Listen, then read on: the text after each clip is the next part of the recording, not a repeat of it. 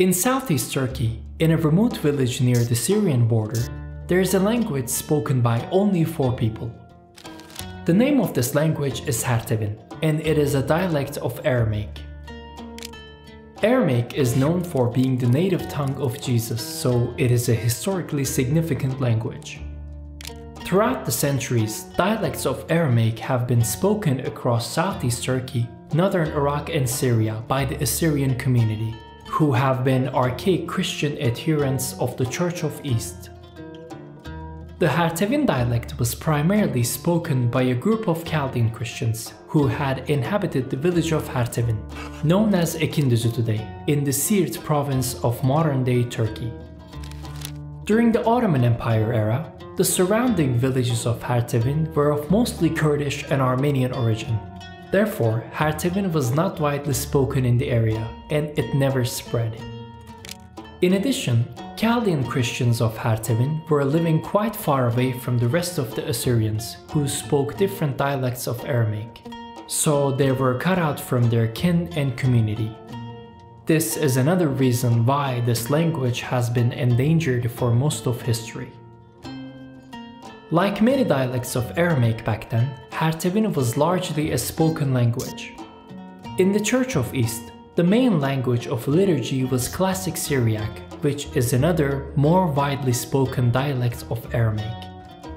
Today, there exist almost no written records of Hertevin.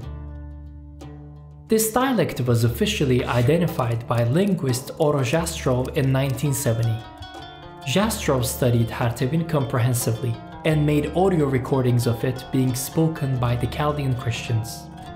Here is how Hertevin sounded. قوت آلاد مارا نشوم شیها ودني حبيته هذا حاشولي سبيده قملي زيلي أمن كي بيكب ودني بيتي زيلي ودلنا دكتب بيتي كفش. In the late 20th century, the number of Hertevin-speaking Chaldeans were about 1,000 in Turkey. However, most of them immigrated to various parts of the world in the past decades, and today they are very dispersed. So there are no Hertevin communities nor diasporas. In this day and age, the village of Hertevin is inhabited by Muslim Kurds. The last 4 documented speakers of Hertevin are in fact not Chaldeans, but Kurds who learned the language from their Chaldean friends prior to their migration outside of Turkey. Sadly, today there are little to no traces left of the Chaldeans of Hertevin in Turkey. The language is not taught in any school, and there are no active studies being carried out on it to our knowledge. Soon, Hertevin is expected to become fully extinct.